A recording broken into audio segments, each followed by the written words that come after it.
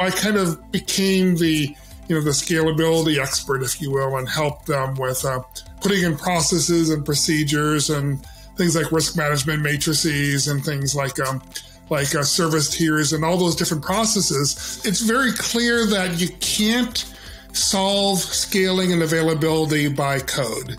You can't solve it by just wishing it away. It's a combination of developers doing the right things, management doing the right things, putting processes in place and procedures in place in order to do the right things. But it's a really powerful tool also to not only understand risk, but also understand where should you be making investment.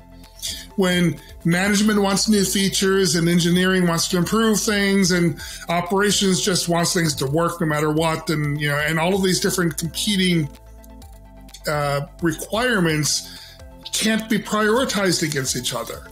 There's not a linear graph between the amount of effort you put into a migration and how much benefit you get out of it. Beanstalk, it really isn't a complex service, but what it was Amazon's or AWS's first platform as a service versus infrastructure as a service.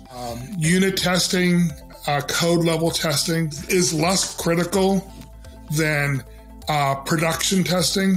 So people say, I want my production to run smooth. No, you don't. You want it to run as chaotically as possible so that as many things that could go wrong happen.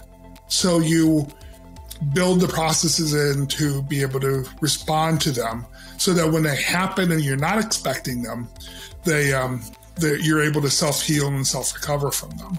We both run systems that, half-hour outage is $40 million, high pressure. Yeah.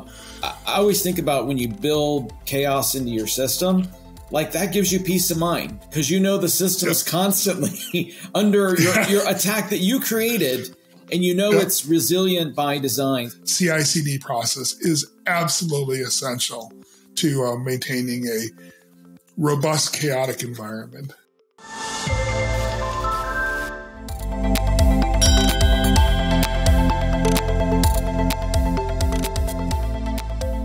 Subscribe to the GOTO YouTube channel now and join the experts in person or online at any upcoming GOTO conference using the promo code Book Club. Visit gotopia.tech to learn more.